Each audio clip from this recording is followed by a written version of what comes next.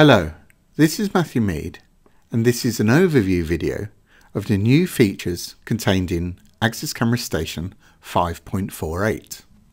In this release, we now add Axis devices to Axis Camera Station using HTTPS by default. This encrypts the data being sent from your devices to the server, making your solution more cyber secure. The whole process is automated, ensuring new installations are installed with ease. There is also an additional option to use the device's IP addresses as part of the validation process, but this should only be used within systems utilizing fixed IP addresses.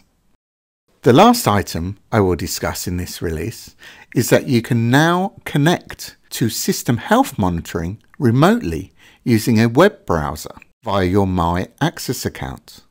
This gives you access to your system's health, including network activity, device details, and also includes an overview of the recording attributes, which shows the current retention and used storage associated with each camera.